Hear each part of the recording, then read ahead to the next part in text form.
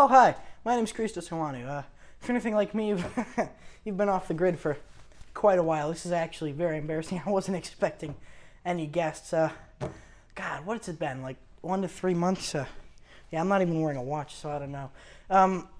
But funny story, actually. If you're wondering where I've been, I came down with oh God, it was a pretty bad disease that's only been seen in Asia in the last 300 years, about in 2-3 times. I believe it had something to do with pandas and gunpowder, actually. Again, long story. We'll save that for another video. But yeah, I've just been pretty under the weather, and I'm still I'm still recovering, in fact. And I stopped by Walgreens earlier today to pick up some stuff, and while I have you here, I might as well just go ahead and show you, what I do to get better. So the first step to curing any sickness at all, and if you think I'm bluffing, you can try this. It will cure anything, from a mosquito bite to maybe a beetle bite. I haven't tried much, if I'm being honest.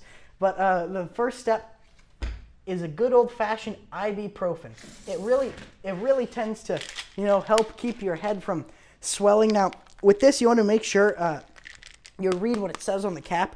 Open, push down, and turn, and you close it tightly. That's what it says on the top. So you want to push down and turn. That's the wrong way. Push down and turn, and just oh God.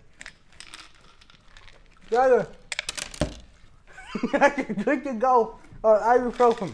Now, we're really not supposed to chew it, but it adds that extra desired crunch.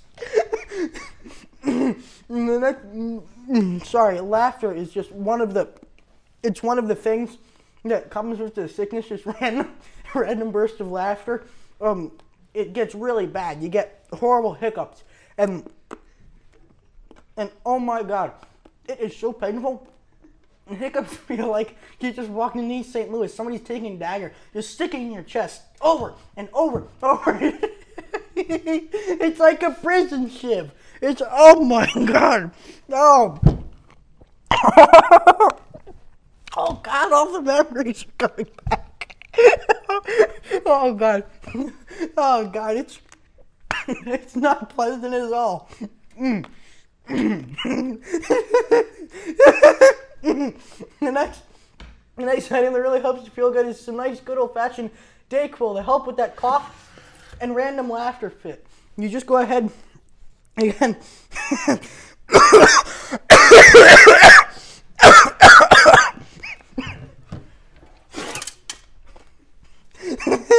You just go ahead.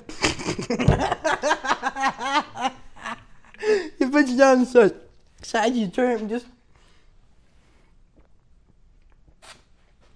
you take a few swigs. It really tends to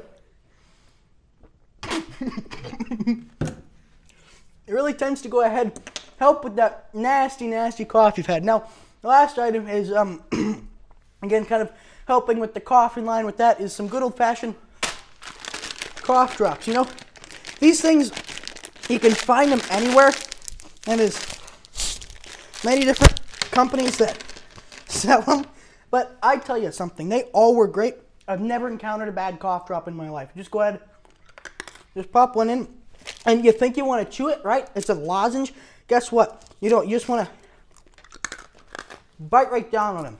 You just want to go ahead, chomp right in. You want to get really in there so you get all the lozenges healing effects, because otherwise it's like going to a witch doctor or a shaman. They're just going to go tell you to kill a giraffe, take his baby and stick it in a tree, light that tree on fire. Trust me, that does not work well, and the natives get really mad at you if you try and do that, because they don't like you setting their trees on fire. So, pro tip, just don't listen to witch doctors or shamans. They don't really work out well. Now, that's really it. I've just been doing that over and over and over for the last 3 months. It is an endless cycle that I feel like I am trapped in. I'm really just trapped in it. Like, I cannot escape. But I'm finally getting over it. And it is nice, sweet to finally I have that sweet relief, you know, being able to finally just feel better after feeling so sick for the past, what did I say, like 1 to 3 months? Yeah. Also, because of this, I'd recommend not visiting Asia, specifically the dead middle of Mongolia, where the Mongolian desert worm lives. Because that right there, as you come home with pandaus gunpowderitis. That's really all there is for today. Thank you for watching. Here's and forever, Christos.